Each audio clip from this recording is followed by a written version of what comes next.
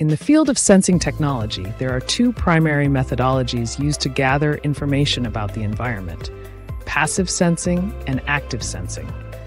Passive sensing relies on detecting natural energy emitted, reflected, or transmitted by objects in the environment.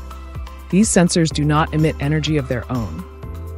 Examples include cameras capturing visible light and thermal imagers detecting heat. Its advantages include lower power consumption and being less intrusive. However, passive sensing can be limited by the availability of external energy sources and the interference of ambient noise. Active sensing involves emitting energy into the environment and analyzing the returned signal.